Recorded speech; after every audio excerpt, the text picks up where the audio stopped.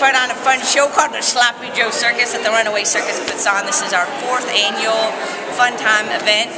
We had unicycling, juggling, a whole bunch of gosh darn fun. Next weekend we've got 3 shows. We got one on Sunday. I'll back it up.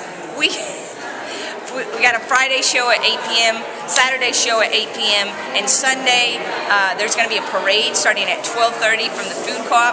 We're going to march down to the Reid Center, and there's going to be a pre-show at 2 p.m. for the opening of the Runaway Circus at 3.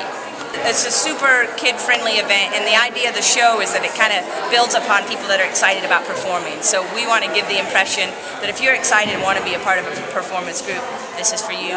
Come out to one of the meetings, and there's always a place for somebody in the circus.